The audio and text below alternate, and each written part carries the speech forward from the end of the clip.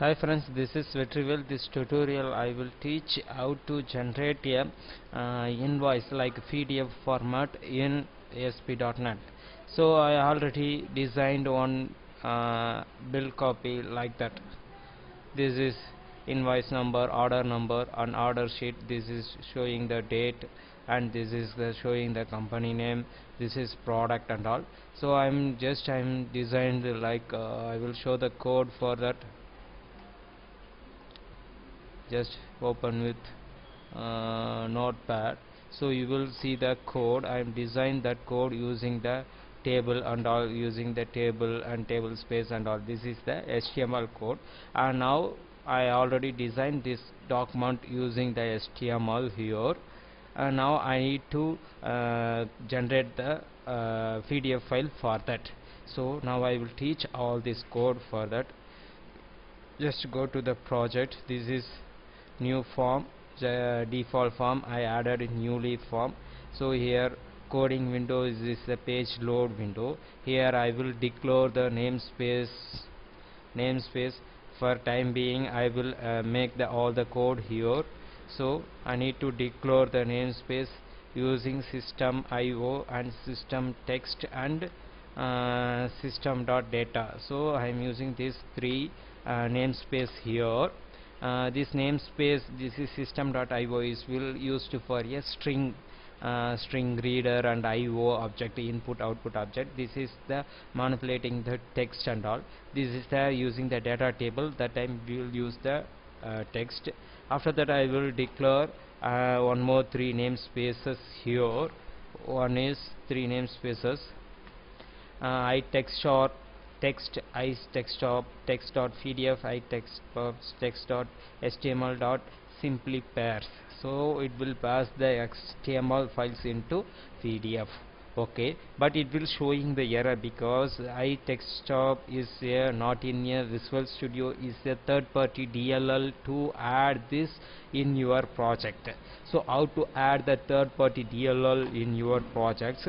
So I already have that DLL. This is iTextSharp.dll. You want iTextSharp DLL, then you have to go to browser and type iTextSharp.dll for ASP.NET. So you can find download here from here, and after that you will get that DLL here. Now I try to add the DLL from my website. So just click the solution explorer and your project name and right click add new item, sorry, add reference. You have to select add reference. Inside add reference you have to click the browse icons and go to desktop, and you have to find the DLL here. So this is text iSharp DLL. Just click OK. So it will automatically created the bin folder. Inside a bin folder it will add the TextSharp DLL files. Once hit the run button or anything, it will won't show the error. It automatically converted into here. Now I add the other things. Now I declare the company and invoice numbers here. So in form load I am just using, this is my company name, this is order number. I will declare here. After that I will adding the data tables here. Just copy and paste it here. So I am declaring the data table, creating the data table D, and adding the columns, 5 columns here. One is product ID, product, and price, and quantity, and total. So this is string. This is int, this is int, this is int. Okay, now adding all the values from the 5 roses, 101 sunglasses, price is 200 and quantity is 5, and this is total amount. So likewise I added the records. So I will put the debug mode here and run the project once again. So you will see the all the details here. So it comes debug mode here, and now is dt is null, and now dt have the columns, so he will see the columns, have the columns but without record here. Now press F10 F10 F10, and now going to dt and click the columns, so you will get the 4 column 4 rows, 4 records is there. So these records will be transferred into the HTML document, converted into the HTML document. After that it will exporting the PDF files like that. Okay, now I will copy those sections here.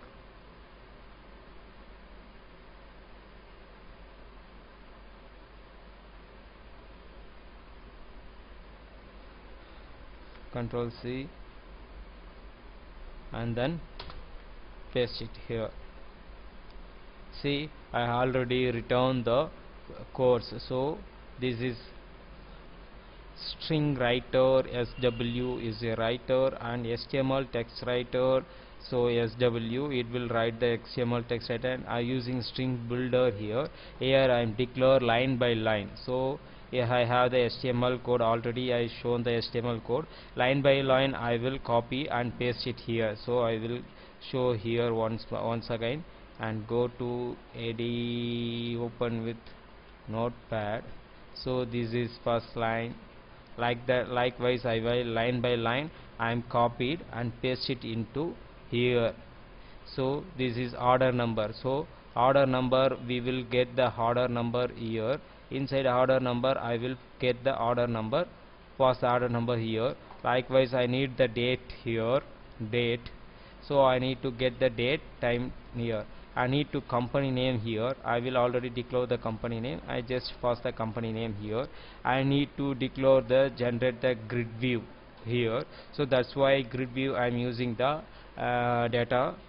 table sections and create the column, and this is the table header I am using to create the table header, and styling the CSS style, inline style here, only using the inline style, then only it works. Don't use the outside CSS code here, it won't work. Okay, so I am using the inline styles. And the column names, this is the column product ID, product name, price and quantity total. So it will based on the dt columns, it will run the loops here. So the column it will appended here.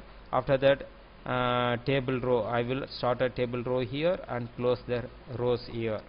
After that in data section I will create the based on the rows, try to for each loop based on the rows, and every row have one time run the columns here. So best practice I will put the debug mode here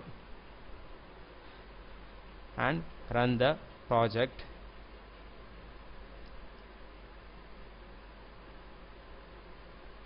It comes a debug mode here. So I have the columns, based on the columns I have, based on the columns it will run the loop F10 F10 F10 F10, so it will 5 times. Now you have to show the all the details.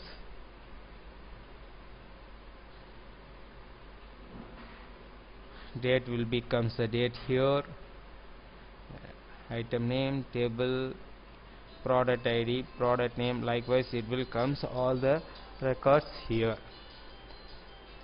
all the records here, all the records here. Likewise I will append the rows here, row sections. Every row it will be try to every row is first row comes, after that 5 columns it will be looping. Second rows comes, after that 5 columns it will be loop.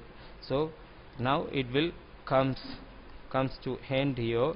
So after that here I am using the string reader to read the SP is a string builder. I am getting the string from string reader and pass the document, PDF document. I am declaring the page size of the document. So page size is A4 and margin 10 F margin left and right, right and left, right, top, bottom, all the margins we are setting. Now that PDF document and pass to the HTML worker and PDF writer I'm using to getting the PDF document size and the response dot output stream. So HTML worker, it will be converted into the HTML file, like and open the PDF document and HTML presser to the press the all the strings here. Our strings here declared already, so it will converted the response to content type. Application is a PDF type and content type. Attached file is a it will invoice number automatically comes here .pdf. It will downloaded here. So now press the F5 directly, it will run the project. So it will downloaded here and click the PDF file. See, it successfully created the document size. Now I will run once again without debug mode. So first I will remove all the debug modes. Go to debug mode, disable all breakpoints. It will disable all the breakpoints and run the project once again. Once the project is run, the automatically PDF file it will converted and download here. So just you have to click the PDF file, it will open the PDF file. See. Okay guys, we will meet on next best tutorial. And one more thing I will tell, all the codes I will posted into comment sections. Don't forget to see the comment section. So using the comment section you can easily copy the code and paste it into your project. Don't worry about that. Just okay guys, we will meet on next best tutorial. Bye, see you later.